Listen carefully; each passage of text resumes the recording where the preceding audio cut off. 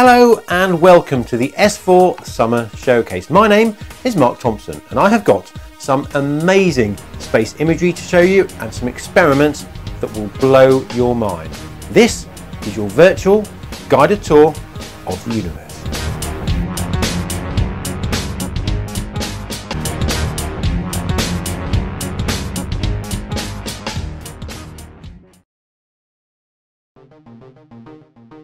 For millions of years, our ancestors watched the sky using just their eyes.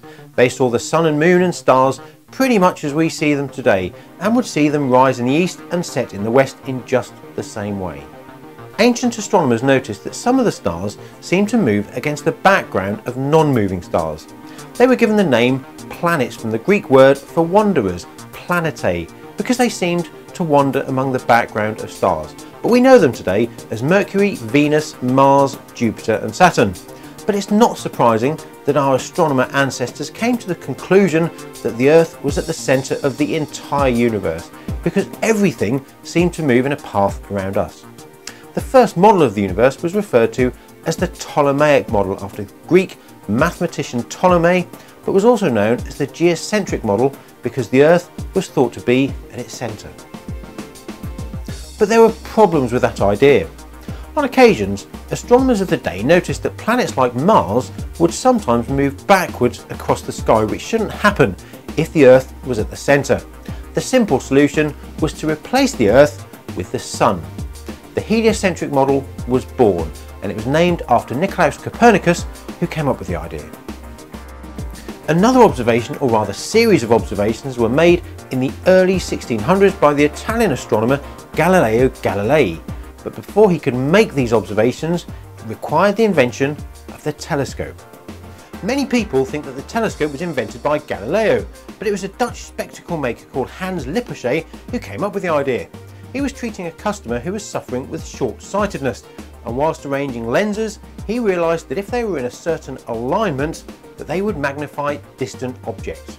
The telescope was born.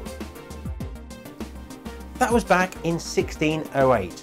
The first telescopes magnified objects by an amazing 3 times, making objects look just 3 times bigger. Galileo took the idea and made a telescope that magnified about 20 times, and it was through that instrument that he made all of his discoveries. He discovered that the moon was covered in craters, that Saturn had rings, and crucially, that Jupiter had moons all of its own. Previously, it was accepted that everything orbited the Earth. That was the divine way. But the discovery of the moons of Jupiter showed that objects could orbit around other objects, not just the Earth. If Jupiter had moons in orbit around it, then maybe the Earth wasn't so special after all. Today's telescopes are far more powerful, with even amateur instruments capable of magnifying several hundred times and enabling amateur astronomers to take part in real astronomical research.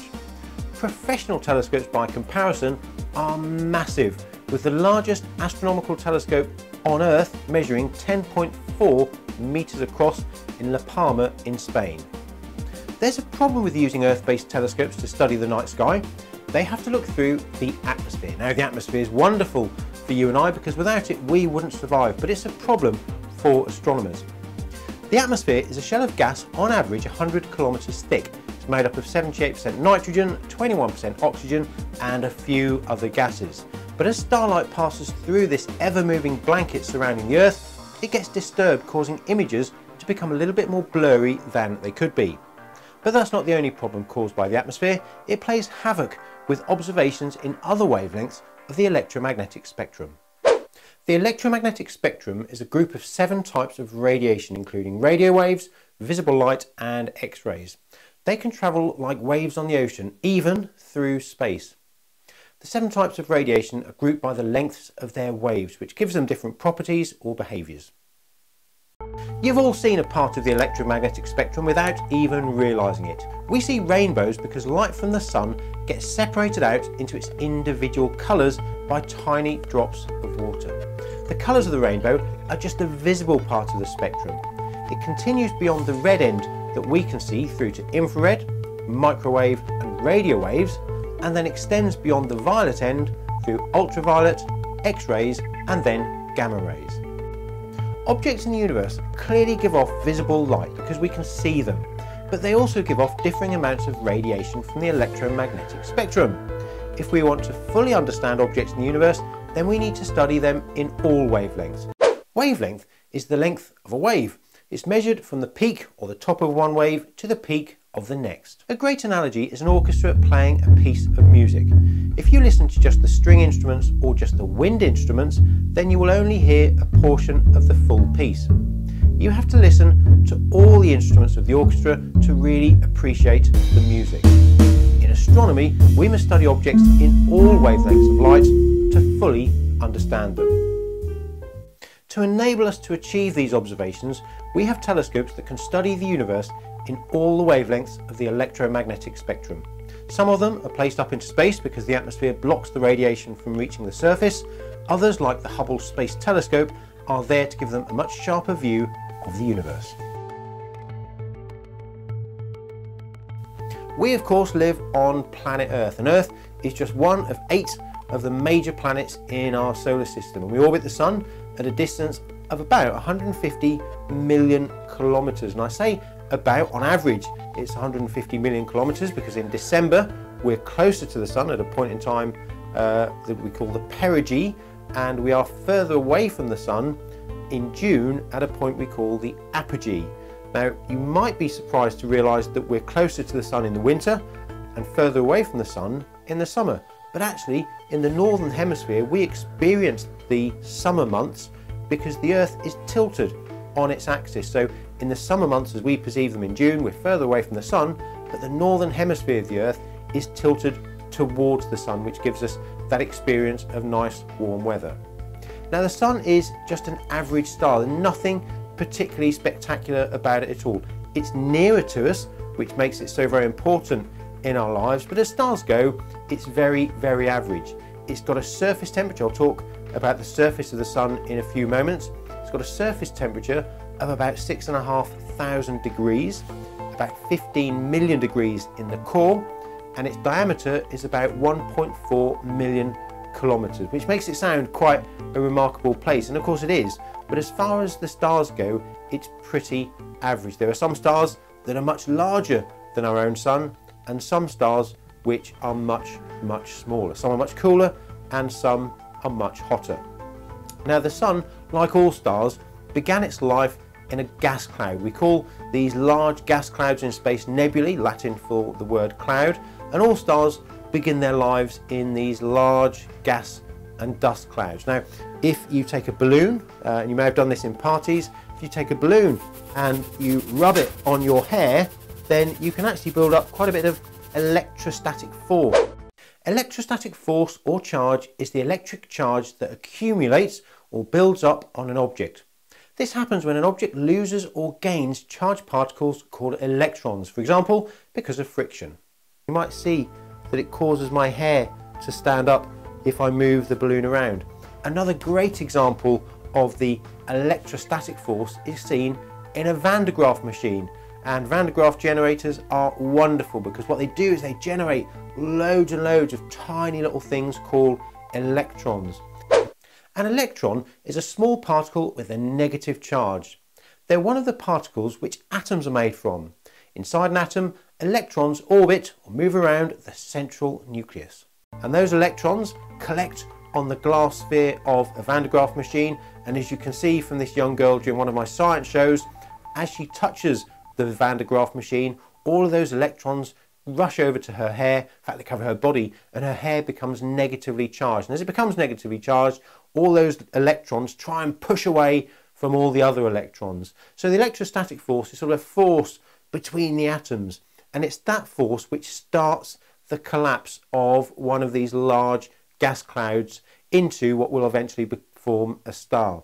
Now, as those clumps of material which start to clump together from the electrostatic force start to get larger, as they get larger, then the force of gravity starts to take hold. And when the force of gravity takes hold, then the thing gets bigger and bigger and bigger. And eventually, at the centre of these concentrations of material in the gas cloud, the pressures are so intense that hydrogen atoms crash together to produce helium atoms and a tiny bit of heat and a tiny bit of light. and a star is born. And that's how our sun will have formed about 5 billion years ago. It's how all stars form in the universe. So we can see the sun. As the sun shines down upon us, then what we see, and I have a word or two about the safety aspects of observing the sun in a moment, but what we see is the visible layer of the sun. The sun is made up of gas, more accurately plasma, which is electrically charged gas, but a particular layer of the sun gives off visible light, and it's that layer, the photosphere, that we see when we look at the sun. Now if you do look at the sun safely, I'll tell you how to do that in a moment, then you can see sunspots, and sunspots they're like a magnetic disturbance in the visible layer of the sun. Now the sun's got a magnetic field, just like the earth has got a magnetic field, and because the sun is made up of plasma, which is electrically charged gas, then as the sun rotates and different areas of the sun rotate at different speeds, then the magnetic field lines get dragged around with the material, with the plasma, and eventually they get tighter and tighter, and eventually they snap and they burst through the surface of the sun.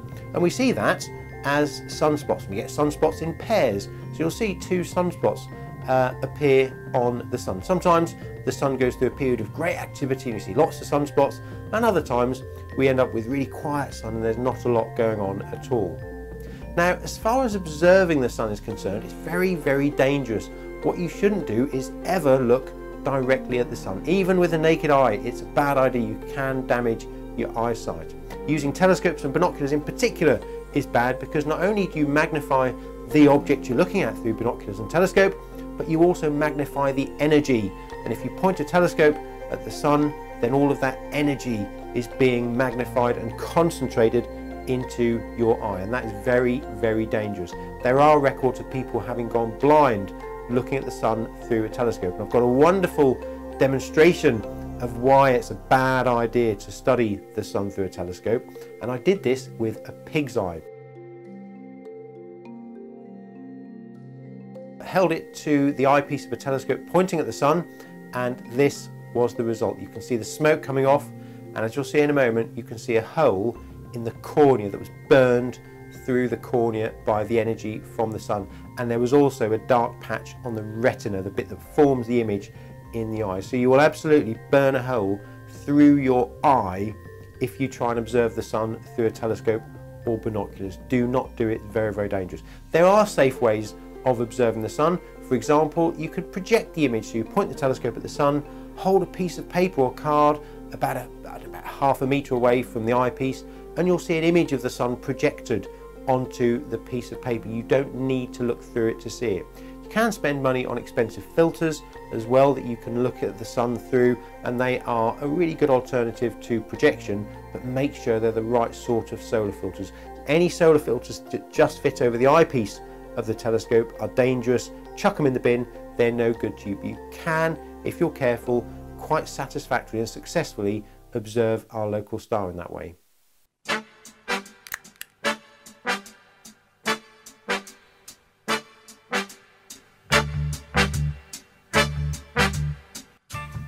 What do the Welsh scientists Arthur May, Isaac Roberts, Alfred Russel Wallace and Hugh Percy all have in common?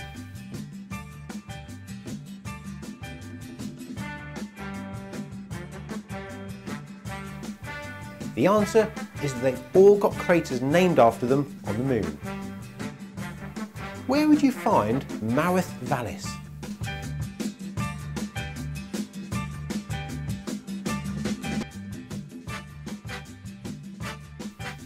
The answer is on Mars. It's a valley which was named after the Welsh word for Mars. Earth is one of 8 major planets which orbit around the sun. They are in order: Mercury, Venus and Earth, Mars, Jupiter, Saturn, Uranus, then Neptune. Pluto is not classed as a planet, but we'll come on to that a bit later on. Now, we understand very well how the planets move around the sun, and it was in 1609 that Johannes Kepler described his 3 laws of planetary motion. The first law states that all planets orbit around the sun in elliptical orbits.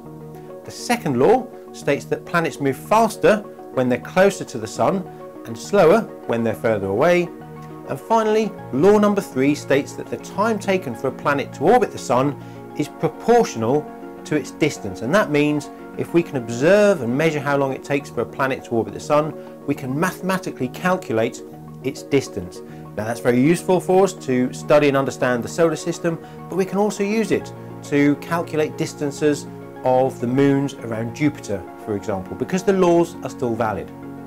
Now, using Kepler's laws of planetary motion and Newton's law of gravity, which was described in 1687, we have a very good understanding of how the planets move around the Sun, and we can even predict where they're going to be, and that's incredibly useful when it comes to sending rockets around the solar system, because we have to send them to where the planets will be when they arrive, and that can be many years after launch.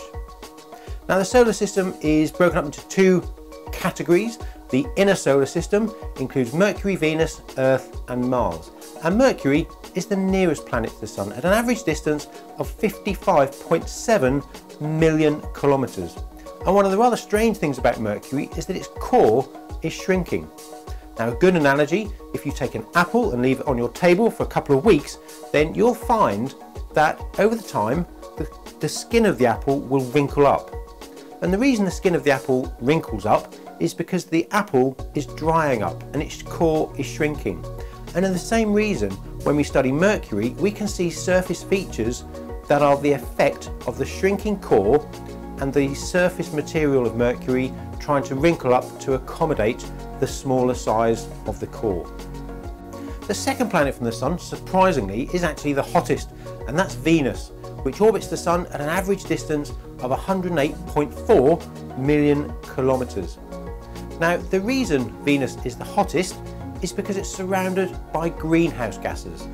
Now, here on Earth, we experience nice warm days because the energy from the Sun warms up the surface of the Earth, which in itself warms the atmosphere. Now, because we don't have too many greenhouse gases in our atmosphere, that heat can escape out into space. But on Venus, the atmosphere is full of greenhouse gases, so the heat from the Sun can't escape. That means that the surface temperature on Venus has reached an incredible 500 degrees. Now, if that's not enough to put you off going to Venus, then the atmosphere above you, as you stood on the surface, is pressing down on you. On the surface of the Earth, we say that's 1 atmospheric pressure, but on Venus, the atmospheric pressure is 90 times as strong, so it's very likely it would crush you. The final reason I highly suggest you don't go to Venus is because high up in the atmosphere, it rains sulfuric acid rain. And that means skin would be dissolved. Now, of course, high up in the atmosphere, you'll be in your spacecraft, so you'll be absolutely fine. But still, the conditions on Venus are very much not conducive to life. Somewhere where life has, of course, evolved is here on planet Earth, 150 million kilometers from the Sun, or an average of 150 million kilometers from the Sun. Now, one of the key reasons why the conditions are so good here on Earth is the distance of the Earth from the Sun. At this distance, the temperature is just right. We inhabit what's known as the Goldilocks zone. Too close, then it would be too hot. Too far away, and it would be too cold for life to evolve. So we're in just the right position in the solar system for life to evolve. That's meant our atmosphere has developed in a way that supports life. Now, our atmosphere is made up of 78% nitrogen, 21% oxygen, and a few other bits and pieces mixed in. Now, the nitrogen in our atmosphere is by far the more common of the elements, but it's also in you and me. And let me tell you, it's an amazing element. Now, if you were to boil a pan of water on your oven's hob, it will boil at the surface of the Earth at about 100 degrees. But that temperature is based on the pressure from the atmosphere. If you go up a mountain, the atmosphere will be less, and therefore the water will boil at a lower temperature. That's why a lot of mountaineers struggle with health if they boil water at high altitude, because the temperature of the water never gets hot enough to kill off the bacteria. So different pressures affect how different things boil. Liquid nitrogen doesn't boil at 100 degrees, it boils at minus 196 degrees. And one of my favourite demonstrations is the nitrogen cloud. Now, if you have a dewar of liquid nitrogen and you pour that into a bucket and then you dump hot water onto it, what do you think is going to happen? Well, the temperature difference between boiling water at 100 degrees and liquid nitrogen at minus 196 degrees is around 300 degrees. So that means if you dump hot water on liquid nitrogen, as in the liquid nitrogen demonstration, you will get an instant evaporation of the water. As you can see, it gives off quite an amazing effect. Now, we're orbited by the moon. We're all very familiar with the moon in our nighttime sky. One of the things I'm sure many of you have recognised is the phases of the moon. Now, we see the moon because it reflects sunlight and it's a sphere. So as the moon's position changes with respect to the Earth and the sun, we see different amounts of the illuminated part of the moon. When we see a full moon, we're looking at the fully illuminated portion of the moon.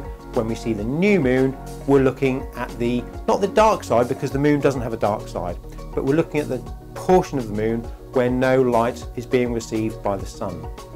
Now, one of the other very familiar things I'm sure you've all seen on the moon are craters and the larger cousins to the craters, the lunar maria. Now, craters exist because there are pieces of rock flying around the solar system. Those pieces of rock will often hit other objects. For example, we've found evidence of pieces of rock hitting the Earth, massive craters in, for example, Arizona. We've seen evidence on Venus, on Mars, and also on Mercury. So those pieces of rock fly around. When they hit the surface, we call them meteorites, and they produce massive, great dents. And that's what we can see covering the surface of the moon.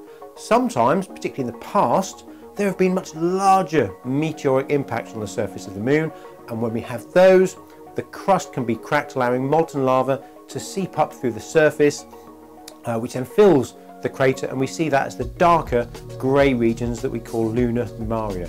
And in one of those seas on the moon in 1969, Neil Armstrong and Buzz Aldrin were the first humans to walk on its surface.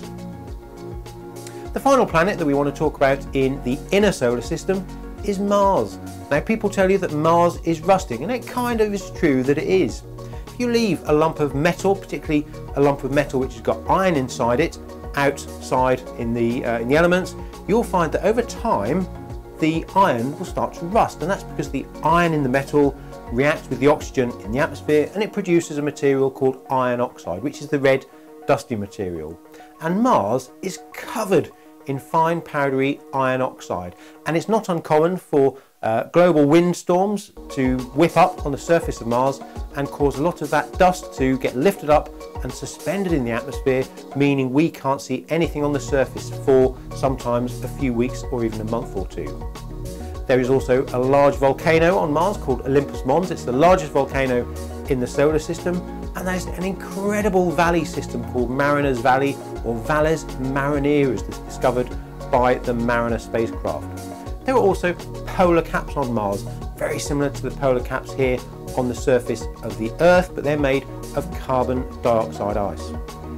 Now, one of the discoveries that was made more recently on the surface of Mars by one of the orbiters in orbit around the planet were tiny dark lines that we've called recurring slope linii that appeared and disappeared on the surface of Mars, often down the sides of valleys and crater walls. Spectroscopic studies, so studying the light coming from those recurring slope linii, has told us that they're water with a fairly high salt content. What does salt do in water? Well, salt lowers the freezing point of water, and that's meant that even though the surface temperatures on Mars are between 20 degrees and more often than not lower than zero, down to minus 153 degrees, even though it's lower than 0 degrees, the water can stay as a liquid. The water is super cooled and it's able to still flow, even though it's lower than 0 degrees. And a great demonstration that you can do yourselves is to take a bottle of still mineral water, place it inside your freezer for a few hours, take it carefully out of the freezer, and because there's no impurities in the mineral water, ice cannot form. Ice needs something to start the process of nucleation, which is where the molecules of water start to line up. But if there's no impurities in there, water can't start that freezing or nucleation process. If you take that still mineral water out of your freezer very carefully and then pour it onto an ice cube, you can get an incredible tower of ice form right in front of your eyes.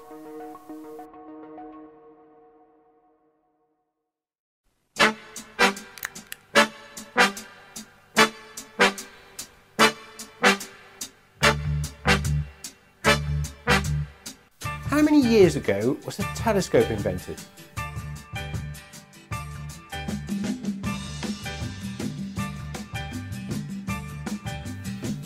The answer is 411 years ago. On which planet would you be burned like a piece of toast?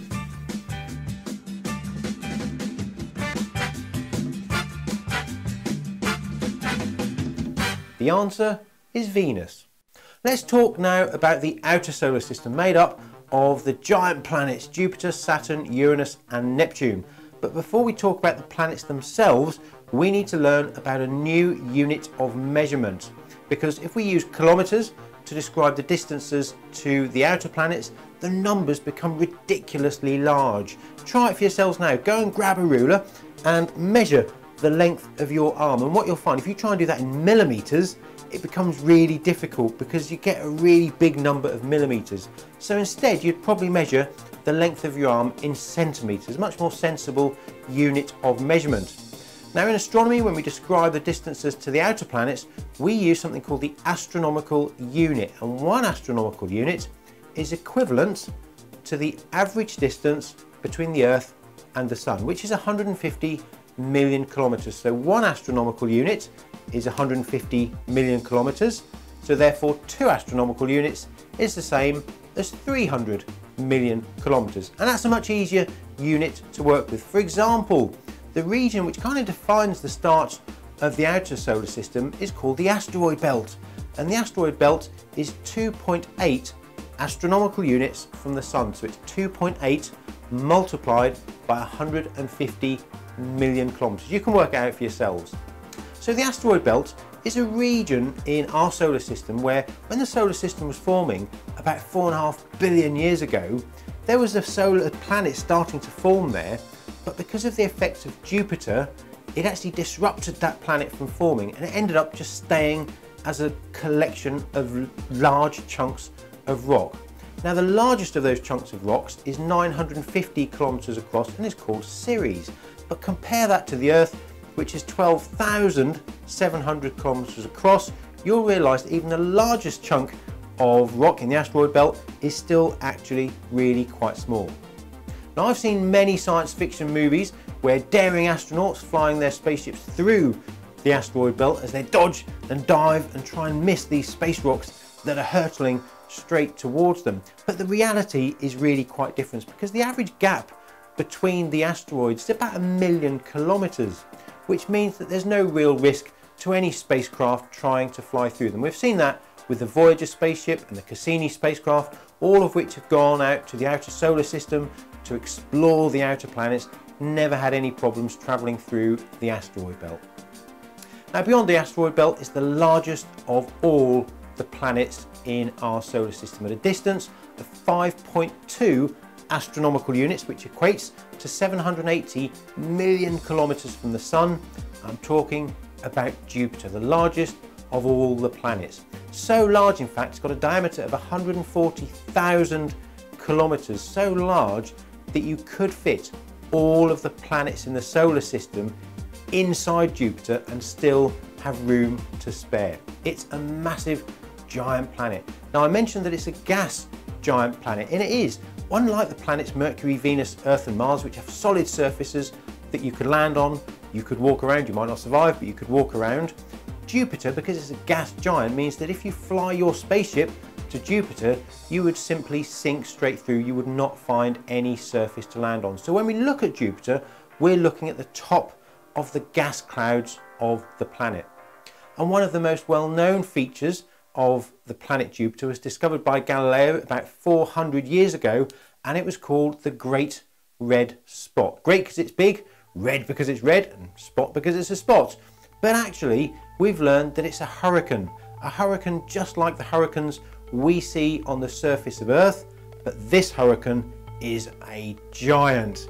It's 3 times the size of the Earth, actually just under 3 times the size of the Earth. It's shrinking very slowly, but it's not shrinking as fast as we expected, so we think it's probably drawing some energy from inside Jupiter itself. But it's a great feature. You can see it with even small amateur telescopes. Something else you can see orbiting around Jupiter with an amateur telescope were the Galilean satellites, also discovered by Galileo about 400 years ago. They're called Io, Europa, Ganymede and Callisto, and they're joined by even more satellites. We've got one moon in orbit around us.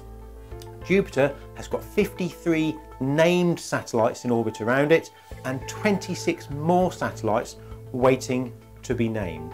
Saturn is the next planet, the 6th planet out from the Sun, and it's the first thing I ever saw through a telescope, and it was amazing to see the planet with the ring system against a beautiful velvet black sky. Got me fascinated on wanting to learn more about the universe. Now, something you can amaze your friends and families. You can't prove me wrong on this, you have to take my word for it, but the density of Saturn is so low that if you could find a bucket of water large enough, Saturn would float. Challenge you to prove me wrong there. One of the things that Saturn is very well known for is the amazing ring system. It's not the only planet that has rings. Jupiter, Uranus and Neptune all have ring systems, and if you've been lucky enough to look at Saturn through a telescope, you might have noticed that those rings seem to have gaps in them. Now, the rings look like some kind of solid disc circling around the planet, but we've learned that the rings are not solid at all. They're made up of billions upon billions of tiny pieces of ice and dust, all orbiting around the planet, just like our moon orbits around Earth. And the gaps that we can see in the rings around Saturn are caused by the presence of something called shepherd moons. Now, we know that shepherds are the people that control sheep and move them around fields in the countryside, but shepherd moons control the tiny particles in the rings of Saturn, and they produce the rather wonderful structure of the gaps that we can see. And one of the more well-known gaps is called the Cassini division, and like I say, amateur telescopes can certainly pick those up. Not only has Saturn got the shepherd moons, which control the particles in the ring system, but it has got more moons. All the planets in the outer solar system seem to have a lot of moons. Saturn, at its last count, has got 82 moons. The next planet in orbit around the Sun, the 7th planet, is Uranus, at a distance from the Sun of 19.2 astronomical units. That's 2.8 billion kilometres.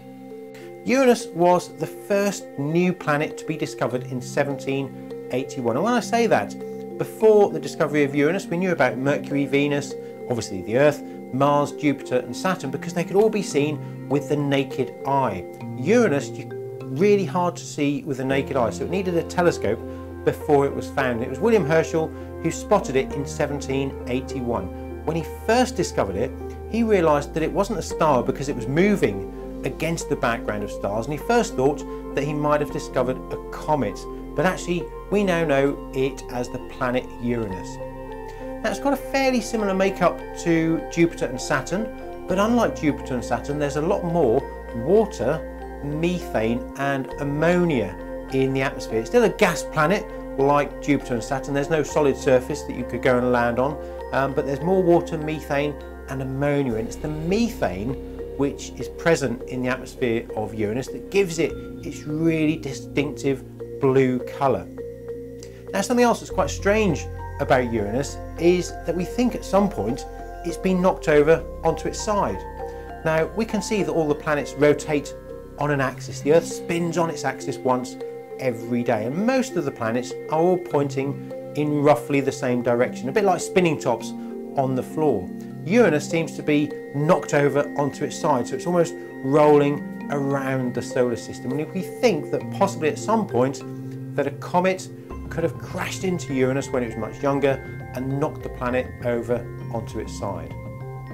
Another planet very similar to Uranus is Neptune. Now, Neptune orbits the Sun at a distance of 30 astronomical units. Massive distance from the Sun, 30 times further away from the Sun than ourselves. In fact, from Neptune, the Sun would be like a very bright star. The discovery of Neptune was quite unique because in 1846, mathematicians predicted the position of Neptune before astronomers observed it.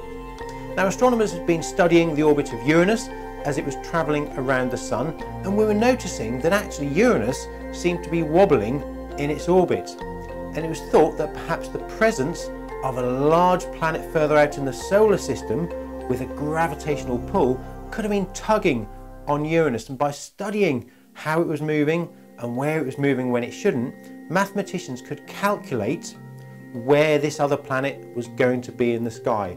And it was predicted by Urban Le Verrier and John Couch Adams. They predicted the position of this new planet, and astronomers found it exactly where the mathematicians predicted. A wonderful way to discover a new planet. Now, Neptune is very similar to Uranus. There's lots of methane in the atmosphere of Neptune, which gives it the distinctive blue colour. But something that Neptune's got that Uranus hasn't got is a spot. Jupiter has. Jupiter's got the Great Red Spot, this large hurricane system. Neptune has got the Great Dark Spot, another hurricane system very similar to Jupiter's hurricane system. This one was discovered in 1989 via the Voyager spacecraft, but by studying the movements of clouds around Neptune's Great Dark Spot, we've discovered that the strongest winds in the solar system are to be found on Neptune, and the wind speed there has been clocked at travelling 2,000 kilometres per hour.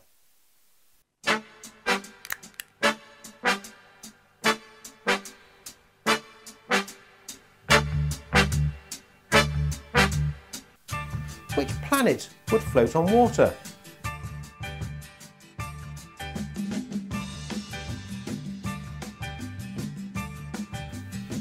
The answer is Saturn. What's the nearest star to the Earth?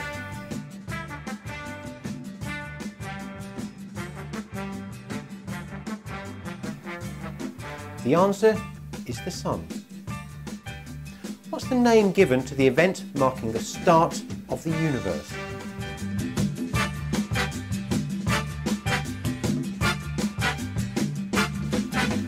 The answer is the Big Bang. Well, that's it for our solar system, but what's beyond? Well, once we've left our solar system, we enter a region of the galaxy called interstellar space, the space between the stars. And the nearest star to our own solar system, of course, the Sun is our truly nearest star, but beyond the solar system, the nearest star is called Proxima Centauri. It's a star that's 4.2 light years away. Now, a light year is a term that you've probably not heard before. I mentioned it a short while ago. It's the distance that light can travel in 1 year, and light travels 300,000 kilometers every single second. It's pretty fast. You try running around at that speed. So 1 light year is equal to 9.5 trillion kilometers, and we use it simply because it makes the numbers easier to handle. So Proxima Centauri, 4.2 light years away. That's the same as 39.9 trillion kilometers. And as you can see, 4.2 is a lot easier to work with. The distances between the stars really are vast. But among them are gas clouds. Gas clouds where stars are forming, stellar nurseries where stars are being born. Now, these gas clouds, we looked at them briefly earlier. These gas clouds are made up mostly of hydrogen and helium, but they've got other elements in them as well. Even some have a small amount of alcohol inside them. Now, the different gases such as hydrogen, helium and even alcohol have many different properties. Helium, for example, like the balloons you have at your birthday parties, they have helium inside them, which is what causes them to float. Helium is a gas which is inert, and it means that the gas doesn't burn very well at all. Hydrogen and alcohol, on the other hand, do burn very, very well. A wonderful demonstration of how well alcohol burns is called the whoosh bottle, where we pour small amounts of liquid alcohol inside a large bottle, shake it up to produce alcohol vapor, which is a little bit like a gas. And as you'll see, when we set fire to the alcohol vapor, it burns, and it burns with a wonderful blue color, and we get a fantastic whooshing noise as the gas and the flame escape from the bottle. Well, we've seen already how stars form in these gas clouds, and a brilliant example, as we've already seen, is the Orion Nebula, called M42. And if we look at that through a good pair of binoculars and certainly a bird watching telescope, you can see that there are some stars inside this glowing cloud of gas. It's called a trapezium, and these are the young hot stars that are being created out of those gas clouds. Stars tend to form in groups or clusters, known often as open or galactic clusters. And a brilliant example of a galactic cluster or an open cluster is called the Pleiades star cluster, or the Seven Sisters, and we can see that in the constellation of Taurus. It's at a distance of 446 light years away, so it takes 446 years for the light to get to us. You can easily see it with the naked eye.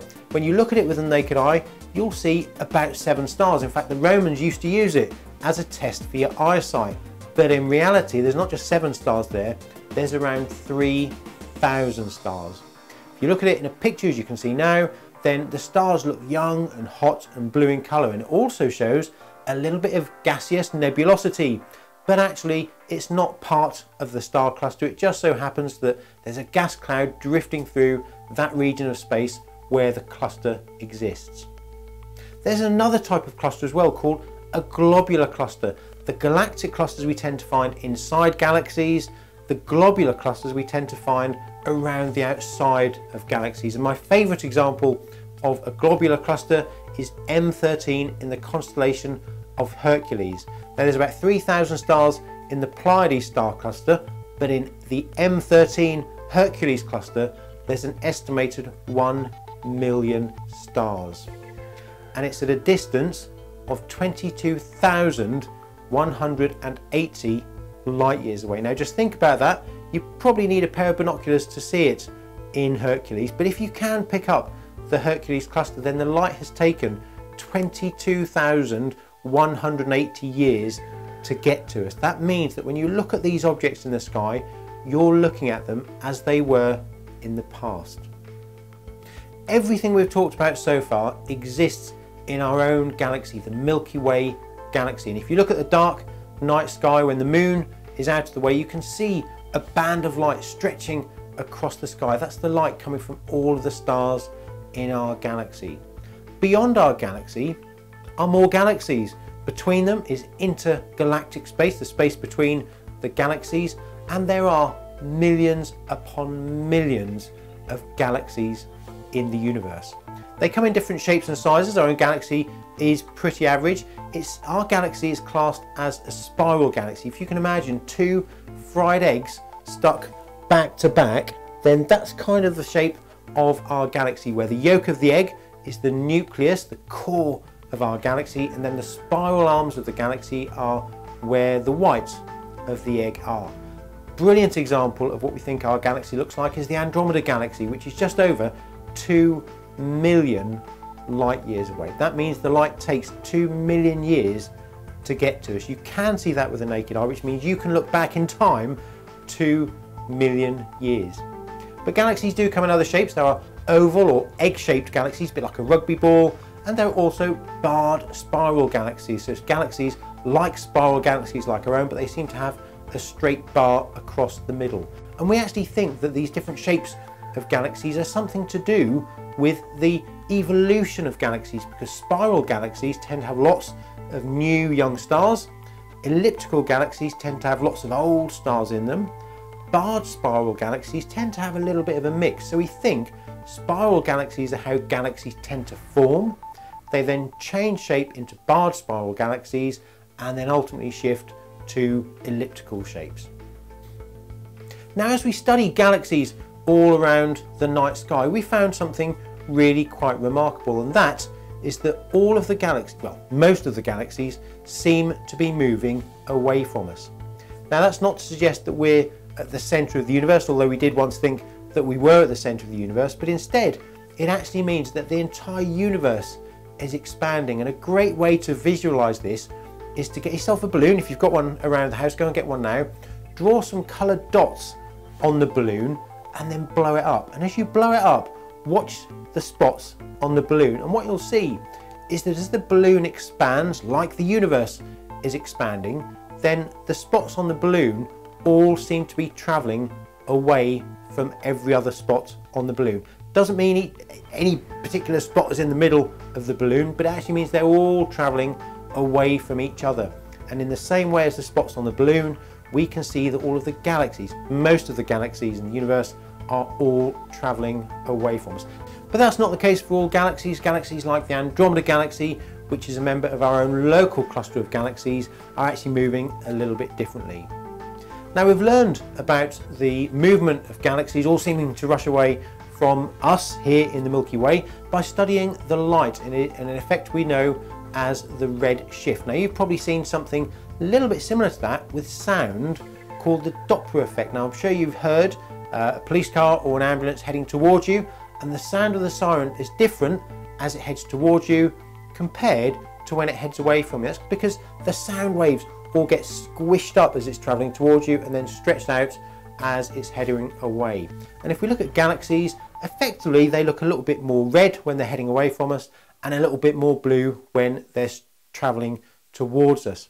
And if we measure how much their light changes, we can work out their speed, and we can therefore work out how far away they are as well. And if we apply that same logic to all the galaxies we can observe, we can actually work out that at some point in the past, 13.8 billion years ago in the past, they must all have been in the same region of space, and that marks the moment of the Big Bang. So we think the universe started 13.8 billion years ago in this moment, this event called the Big Bang. And when the universe started, it was full of hydrogen and a little bit of helium, and that was what ultimately created the stars. Now, we've already seen how you can set fire to alcohol, but hydrogen is even better. Hydrogen burns really, really well. If you've seen a rocket launch either on the television or on the internet, or maybe even been lucky enough to see one in real life, then you've already seen how well hydrogen burns, because we use hydrogen as rocket fuel. If you mix hydrogen with oxygen and set fire to it, then it produces a phenomenal amount of energy. But what about the end of the universe? Because the universe will end at some point in the very, very distant future, but we don't know exactly how. It depends to a degree how much material is in the universe. The universe is expanding, it's getting bigger. If there's enough material and therefore enough gravity, then the gravity might be able to pull on the expansion enough to slow it down and maybe even cause the universe to shrink. Alternatively, perhaps if there's not enough material, the universe could keep expanding on forever. What we actually now think from studies of supernovae, which are stars which have exploded at the end of their lives, we now think that instead of slowing down the expansion or letting the expansion just continue forever, we now think that the universe is expanding faster now than it ever has before, and we think it could be continuing to accelerate in its expansion and getting bigger and bigger, quicker and quicker. But you know what? We still can't be sure how the universe will end. In fact, that's one of the things I love about astronomy, is that no matter how many questions we seem to answer, we seem to reveal a whole load more questions that we need to understand. But maybe, and I hope, some of you have enjoyed this virtual tour of the universe, and maybe some of you have been inspired to get outside and look at the wonderful and amazing universe above our heads. Thank you.